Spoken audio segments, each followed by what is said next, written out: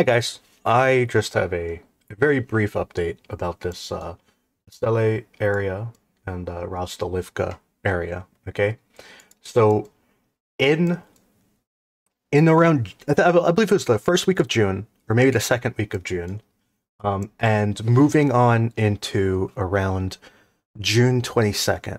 So it was maybe about 20 days at most, if not like 10 to 14. So it over that like 2-3 week period, Ukraine did a few offensive actions around Rostalivka, where they pushed up this tree line here, and they kind of established themselves at the bottom of these two tree lines, and they started to attack this tree line. That was all over the course of those like 20 or whatever days. Also, they moved up, they captured this tree line here, and then they moved up to here. They captured this little thing. I don't know what those are called. I still I should learn what those are called. But a little rectangle thing. They captured that, and they moved up to around here.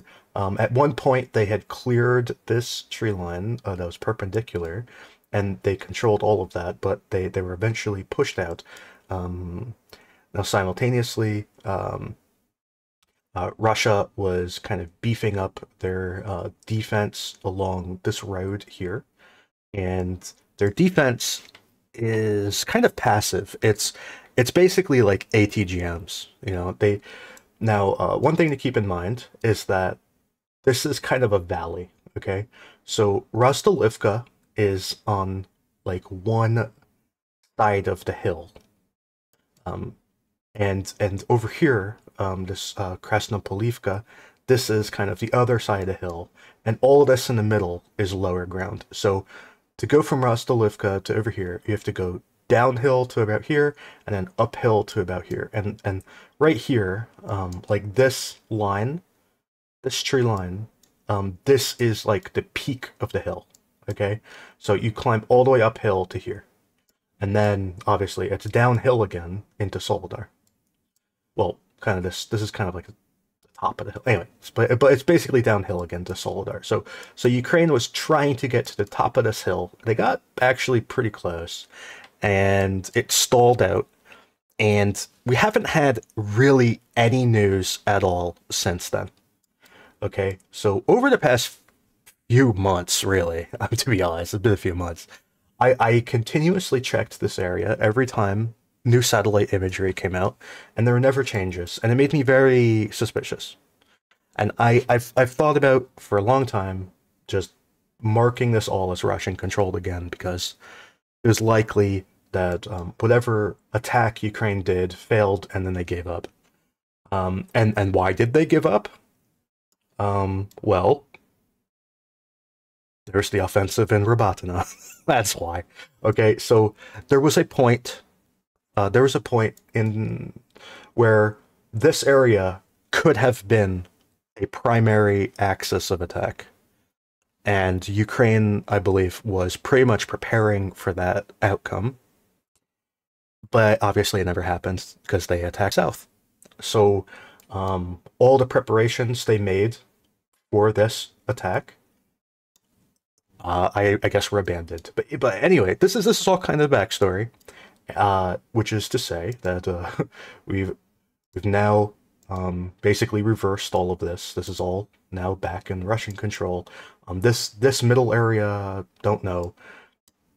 And now, so that was kind of the update that came out yesterday. Now today there was even more. There was a Ukrainian drone attack that was geolocated to right here on this rail line. Okay, so yeah, so one thing to keep in mind is that Russia has been pushing up this rail all summer. It's been kind of a back burner issue that it's not like a super big deal. It's not like a lot of troops or anything, but it's been a constant pressure. And the way they do it is that Ukraine kind of dug in like around here. And they had a really good defensive position here, and Russia's response was to shell it until those defenses didn't exist anymore. So this turned into like a little moonscape with no trees, no cover, and Ukraine said, you know what, we're gonna fall back a little bit. So they fell back to like here, and Russia did the same thing there. And then they kind of fell back, and then they did the same thing here. And they're just kind of falling back in this manner. Um, so that's kind of what's going on here. Now we see Russia has moved up to this bend here. They may even be further. I'm not sure.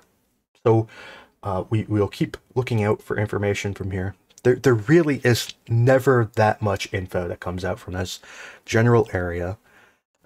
We get more info from Sperna, and also a lot of the information that we do get from here, which is not that much, but a lot of what we do get is very difficult to geolocate and very difficult to analyze for that reason. So if you can't geolocate it, obviously you can't really analyze it because at the end of the day, an ungeolocated video is basically an FPV drone randomly exploding, and that's doesn't tell you much.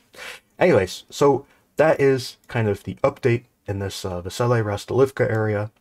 The Ukrainian attack here in June, it had success. It was very shocking when it happened. I was not expecting this attack to happen at all.